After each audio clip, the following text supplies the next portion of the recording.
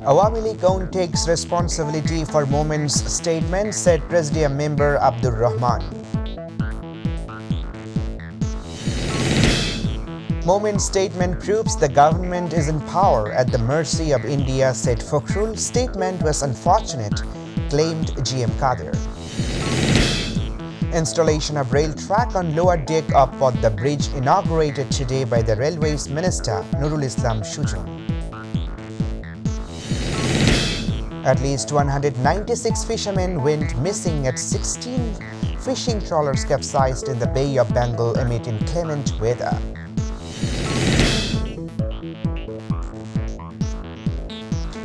Assalamualaikum. Welcome to Mytv English News. I'm Zaman with you in the newsroom today.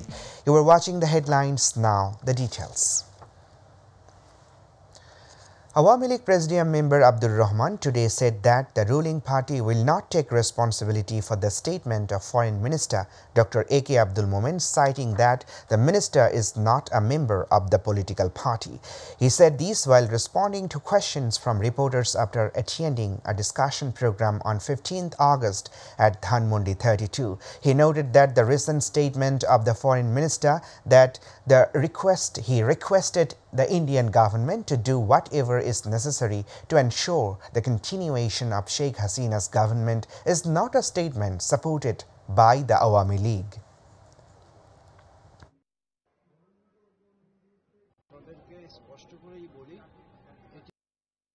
The recent statement made by the Foreign Minister Dr. A.K. Abdul Momen proves that the incumbent government is still in power at the mercy of India, says BNP Secretary General Mirza Fakhrul Islam Alamgir.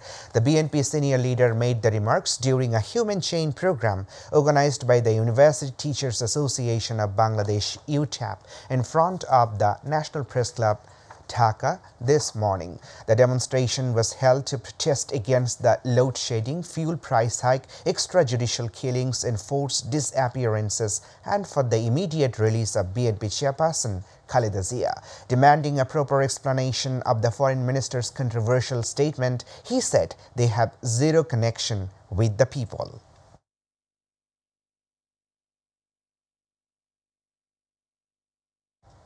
The government is planning to implement mega projects but is not doing any project to save the people, says Jatiyo Party Chairman GM Kadir. He said this while exchanging greetings with the Hindu community members on the occasion of Janmashtami at Japa office in Bonani today.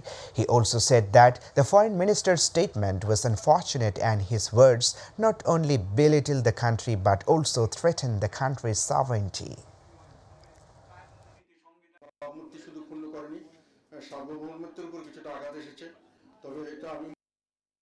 Installation of rail track on the lower deck of the bridge started today, giving a big boost to the Dhaka-Jessore rail project.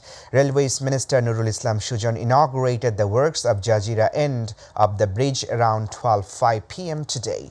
But the bridge rail link project is one of the 10 priority projects of the government. Under this project, a new railway line will be constructed from Dhaka to Jessore. The duration of the project is till 30th June 2024.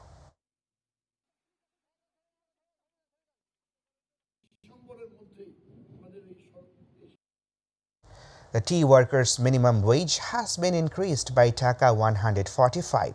With this announcement, the workers are calling off the strike.